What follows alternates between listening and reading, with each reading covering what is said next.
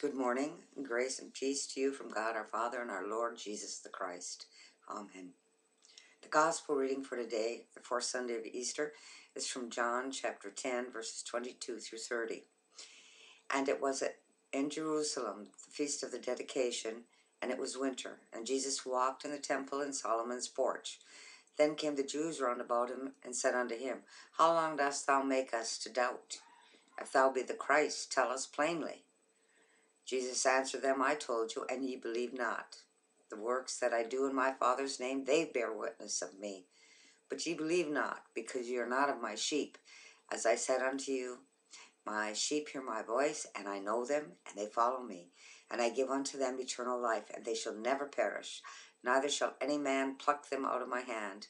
My Father which gave them me is greater than all, and no man is able to pluck them out of my Father's hand. I and my Father are one. The Gospel of the Lord.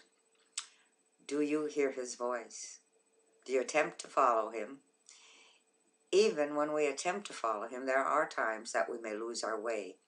But the Good Shepherd has his eyes on us, and when we do, he is there to guide us back on the way to the place where we will know both safety in his fold and peace. God grant that we should always listen and heed the words of the shepherd of our souls, who is Jesus the Christ, that it may be well with us. Amen. Amen.